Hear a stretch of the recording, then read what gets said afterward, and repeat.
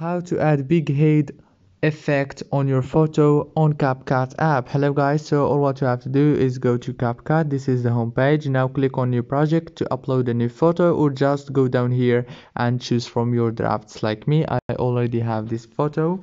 So after you click on your photo, all what you have to do is go down and click on edit down here and swipe right until you find style. Click on style and swipe right again until you find the big head effect and click on it.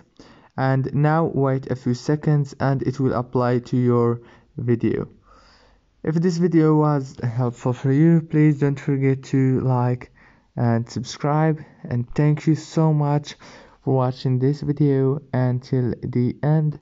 See you later.